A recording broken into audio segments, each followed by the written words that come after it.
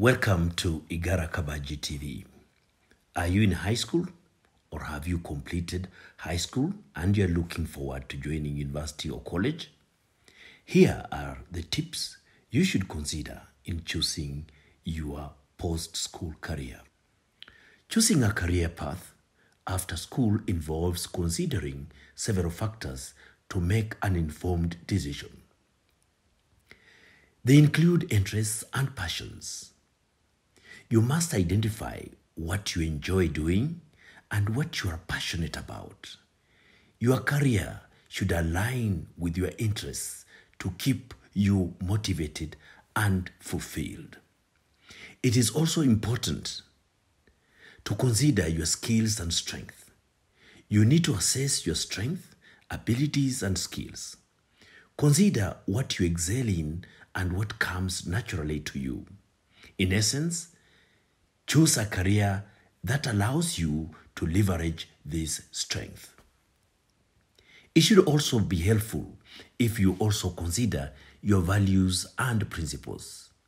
Reflect on your own personal values and principles. Choose a career that aligns with your ethical and moral beliefs.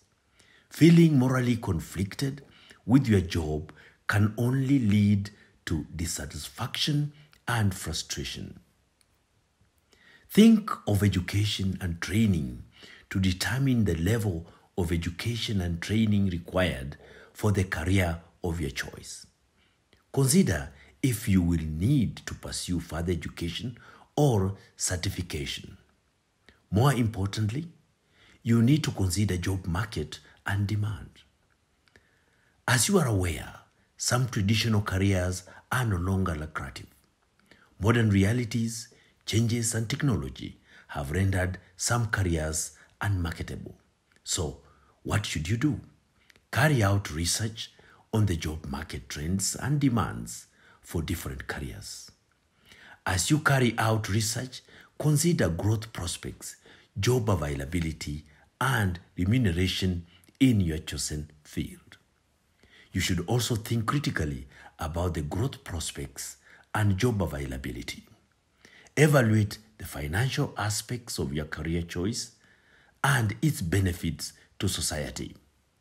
On that note, we come to the end of today's episode. On behalf of my crew, Neka and Pambi, I say bye for now.